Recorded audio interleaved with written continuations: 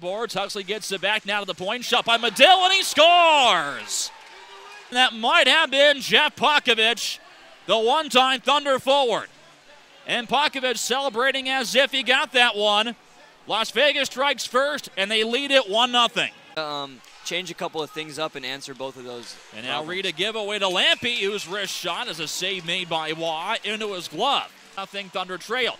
To hard high slot, slap shot, score!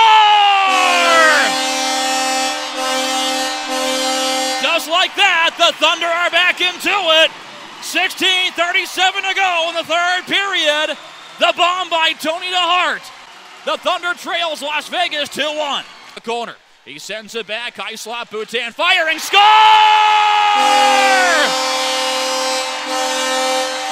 Sean Boutin, no goals all year. The rip from the blue line with 14:54 to go in the third period. And Stockton coming off the hinges. Brand new game. We're tied 2-2. Costa for Clark, nudging one of Bergland into the zone. Wrist shot, score!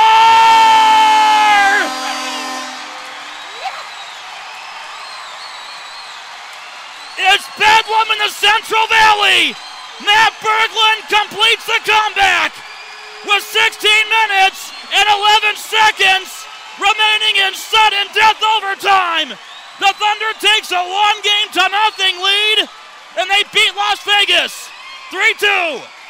Just got caught up in the moment, a little excited, and being from Minnesota, I pulled out an old one from back home, the canoe. So the canoe, is that what we call it? Okay. We transitioned up the ice real quick, and I saw it was a 2-on-2, and anytime you can get the puck to the net on a 2-on-2 is what we want to do, especially in overtime. Any shot's a good shot, and I just threw it at the net, and we had a guy going hard, and I actually didn't realize it was in until I was in the corner. But it's always a good feeling to win in overtime, and we worked hard, and it feels good, but we can't we have to regroup and come out and play again tomorrow. The one thing we talked about before the game was we needed to be good for 60 minutes, regardless of what the score was and how it was. There couldn't be any quit, and we couldn't play frustrated when things were going our way. And what can you say? Boutin getting his first goal of the year, and Reed with a nice tip from Tony DeHart, who I thought Tony needed to get in. It was his first game in a while, so it took him a while to get into the game or up to his level, but he was good. I thought our D played tremendous as the game went on.